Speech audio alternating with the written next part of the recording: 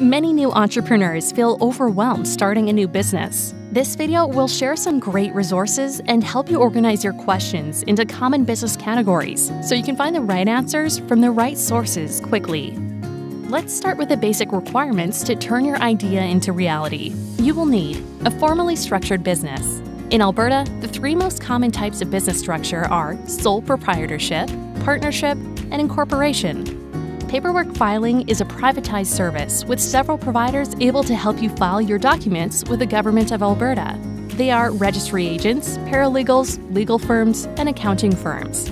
The cost to register can be wide-ranging as this is an uncapped government service fee. In Alberta, the Government of Canada business number is automatically assigned to your new business when you register it.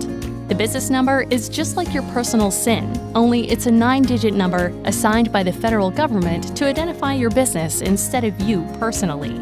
You'll refer to your business number on any communication you have with the CRA about GST, corporate tax, payroll, and importing and exporting. You'll also need this number to bid on federal government contracts. You can learn more about the business number by visiting canada.ca and searching business number.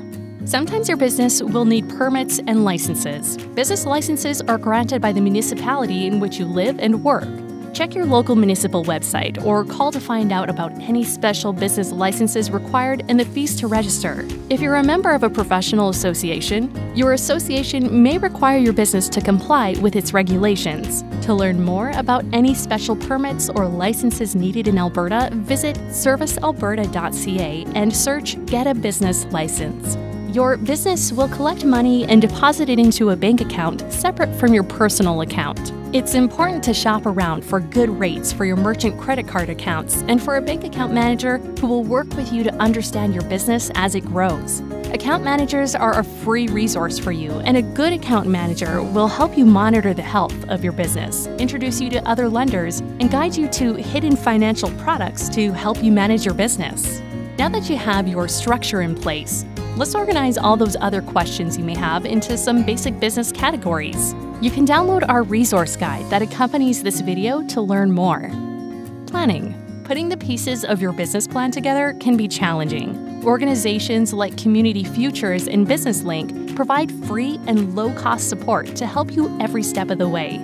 Human resources. Any questions about hiring, training, organizing teams, and managing people belong to this category.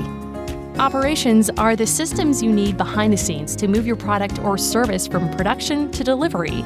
This includes items such as the physical space you need, equipment required, building permits, inventory, and more. Finance deals with how to track the flow of money in and out of your company, how to access funding from lenders, how to pay yourself, and how to comply with CRA tax filing requirements are questions that belong here. Marketing involves all the processes needed to attract customers to your business.